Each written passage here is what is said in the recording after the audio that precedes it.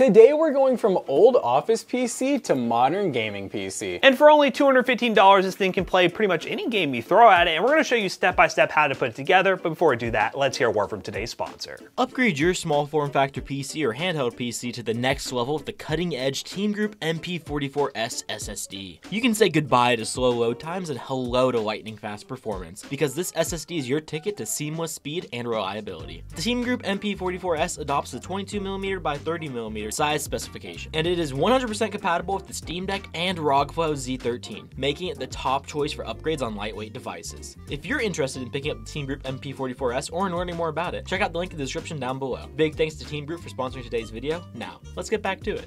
All right, so the basis of this computer, well, this whole build, is a Dell Precision tower that is covered in packing peanuts. Oh wow, goodness. They're edible. And as you can tell, we have a trash problem. We should have taken the trash out. So where are these gonna go? I don't know. Do you have another box? I'm gonna grab a box. Grab another Jonah's box. mouth. We're gonna feed them to him. Oh yeah, Jonah, eat them. Take a little little bite. And we're gonna get all these packing peanuts. Guys, don't use packing peanuts, please. I know it seems easy in practical sense, but in terms of like the end user experience, it's not fun. We just throw peanuts at each other. Oh, there's foam on the side too, though. So we paid $93 for this computer, which I think is a really good deal for this Xeon, especially with 60 gigs of RAM and a 1TB hard drive. We're gonna do some upgrades here in a minute. We're gonna open it up and see what we have inside and determine if we need to add anything else, because I'm kind of wondering how the power supply is gonna work, and I don't remember how I planned this. Trying to do this like carefully without, because the case looks like it might actually be in kind of good shape for once. Yeah, normally, especially at this price point, I expected it to be a real beater, but so far, looking okay. This isn't really an office PC. Yes. These are almost more of like workstations.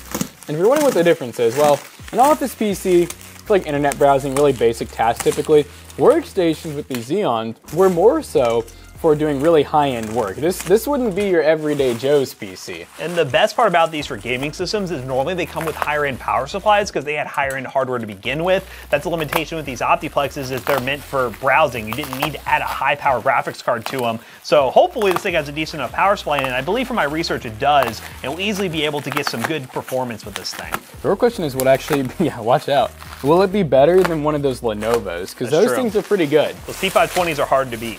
But this one I am liking so far. It seems like it's a little smaller and maybe a little lighter. So basically, it's like a nice indented front. It's extendo front. We got some USB 2s, some USB 3s. We have different jacks, which is nice. One for microphone, one for headphones. It actually has a DVD drive. And then, you know, in the back, it's a workstation. So of course we get a lot more ports, a lot more USB 2s, a lot more 3s. And then we even actually already have a graphics card installed in here. Yeah, I think it's like a FirePro graphics card. So a graphics card that would make sense in the system workstation-wise. Might have came with it. Yes. You know, it's pretty cool. But on the inside of here, we have honestly what really looks like a somewhat standard motherboard, except it's not fully standard. We don't have a standard 24-pin. It looks like fan header's normal, so in theory you could swap out the cooler if you wanted to. Yeah, fans are all pretty normal in this. This makes me excited. Oh yeah, it actually PCI power. Yeah, just one though, one 6-pin. Will that use a 6-pin or is that an 8? We'll have to see. We might have to do some adapting here if that doesn't work. But it is cool that it came with something. I mean, a lot of systems, especially those office PCs, you're not gonna get that.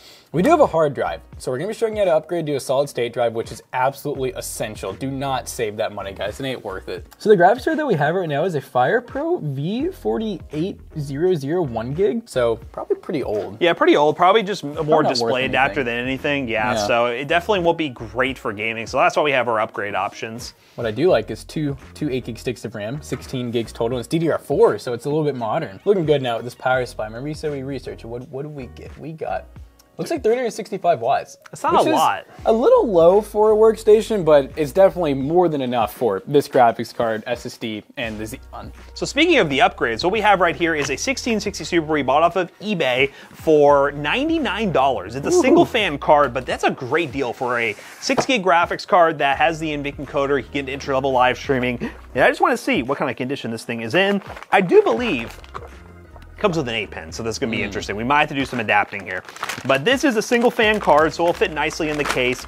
But again, the power draw thing is the only thing we're gonna have to worry about. We might have to do what we're looking at SATA-wise in there. We have 2 extra SATA ports, but they're kind of separate, so we're probably just gonna have to use like a single, which might be a little risky, a single SATA to 8-pin, or I wish there was a way we could, because this is probably plenty of power. It is. There's really not much we can do. I don't really think we can. I don't really think we can just do like 6 only and just not count the other 2. So yeah, these are important. Obviously, if you go with a graphics card that requires only a 6-pin, you won't even have to worry about this. It'll work just fine. But in our situation, we have a slightly higher end graphics card, so we're going to try to find a SATA to 6-pin adapter. So for experimental purposes, we have a SATA to 6-pin. Now, again, if you want to avoid all this risk that does come with this, you definitely should just get a graphics card that can use a 6-pin. Why did I get a 6-pin and 8? I was just... All right, guys, we found a magical device here. This is a SATA to a 6+2 pin, which is what we need for our graphics card. We need an 8-pin. We do not recommend these, okay? Before you go in the comment section and start crying, no, we don't recommend these. These are dangerous. The problem is, the PCIe lane can supply about 75 watts max. This card, in theory, max 100% load, could pull up to 125 watts. I don't think it will, but let's say it did. That means we're gonna be pushing around 60-ish watts through the SATA connector and through this kind of janky adapter. So, no, we don't recommend doing this, but we're basically going to take this connector and run it off of here because it is close to the graphics card. We're not gonna be able to reach the one from the DVD drive, sadly. So graphics card's gonna be really easy, guys. It's actually toolless. So you're gonna go ahead and come down here. You're gonna push down on this. Sometimes they will be broken. Keep in mind it is plastic. Now we have a single lane card that we're gonna get out. So you get a tutorial on how to remove a graphics card. Look how easy that was. You basically just push this right here. Don't just pull because you'll end up just ripping it out. And yeah, here's our new graphics card. A lovely single fan. Actually came really clean. Normally these are a lot dustier. First, we're gonna take out this because this is a 2-lane card, and right now we only had 1 lane open. So now from the back it looks like that. So hopefully we can get a good little camera angle here, a little finesse, and then boop, boop, just like that. And now just make sure that these are lined up so that when you close this, it closes and it's clamped down pretty well. You know, got a little bit of wiggle, but that's okay. And so how we're gonna use this, once again, our SATA to 8-pin adapter, no, we don't recommend this. Quit commenting. I already know you're literally typing right now. We're the experimental bros. Put on our lab coats today. We're seeing what happens here and seeing the limits of this platform. Exactly. You know, we've done these connectors many times and had very good success. We've only had one time where I think the power supply went bad. But we don't know if it was because of that or not. So we're going to install the SSD. We just went with the Silicon Power 512 gig SSD, which we will be adding right below the hard drive or around the hard drive area, which, oh, well, packing peanuts, they just keep popping up everywhere, guys. And it looks like we don't have a SATA cable spare right now, so we'll need another SATA cable. I'm on it. So the real question is, I don't see any specific SSD mounts, or do yeah, that? you can do this. I like doing the single screw. We can use our shortened nubby. Shortened nubby. And then you can just kind of screw it through one of those little square holes. Ah, yes. The top. So I'll show you guys. There's a bunch of these little square holes right here. This isn't like made mounting, like made for this mounting, but it's better than using adhesive because you have metal on metal. Metal, as one would say. So we got the SSD power plugged in. We got the SATA right here, which should run off nice and easy like that. What we're gonna go ahead and do to make our lives a little easier, because we are going to reinstall Windows, and Windows is probably on the hard drive. We're gonna go ahead and swap from SATA 0, which is this blue one that's right down here with the blue cable. It's hard to miss. And we're gonna make sure that our SSD, which is gonna be our main drive, is gonna be plugged into SATA 0, so it's the first drive on the list. So we'll run that right there and plug this one into SATA, I guess we'll just plug it into SATA 2. Doesn't really matter at that point, it's still our secondary drive. We're gonna plug it into SATA 2, and we don't even have our DVD drive hooked up at the moment, but that may change. And then we're gonna take the SSD and plug it right into the same spots. And just like that, it's plugged in. So as you can see right now, SATA 0 is where our SSD is plugged in. Here's the SATA cable for the SSD. SATA 2 is now the hard drive, which is this blue one, which is plugged in right here. And this right here is for our DVD drive, which is not currently plugged in, but it's still plugged in with the orange cable. So everything is working right. Now we need to screw in our SSD, and we're gonna just use some of these little grates that are right here. I see one that's right there. It's shining. That one?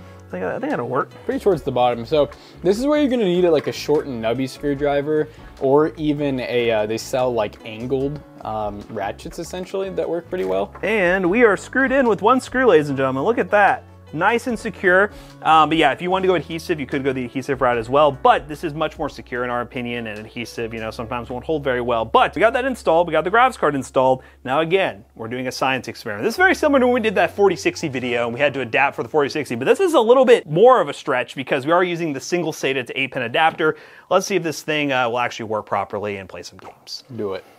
All right, guys, we're playing Apex Legends, and we are currently on a kind of medium preset 1080p, no upscaling or anything like that, and we are running good. We're getting some This is impressive. Nice. Yeah, this is better than I thought it'd be. Yeah, 180, 190 FPS, 200 at times. This E5 is a high frequency too. That's really what's saving it, I think. Yeah, I believe this Xeon compares to the 6th gen i7, so 4-core 8th thread, and it seems to be going really good. I know its max boost is supposed to be 4 gigahertz, which is very high for a Xeon. Yes, let's go. But yeah, we're still a little concerned long term about using this adapter, but the performance, it's looking really good. Yeah, this is great.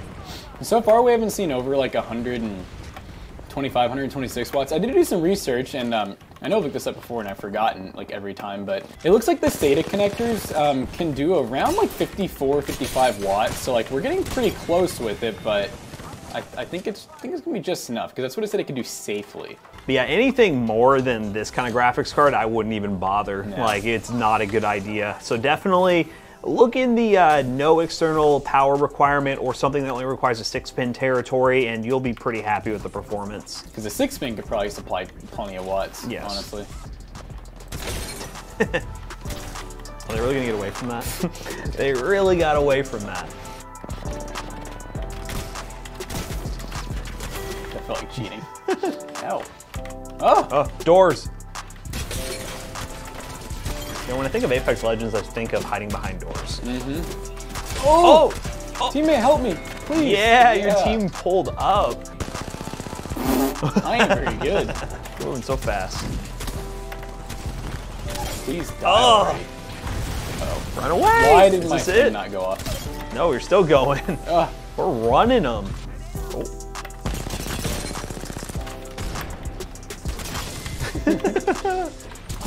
Oh. No, this can't be it. This can't be the death. Oh, it's the death. I thought I could outrun him. I'm just dropping on people's heads. We have no remorse today. Ooh. Yoink. I'm sure there's people down here. I hear a lot of people. Oh. His jukes didn't work very well on me.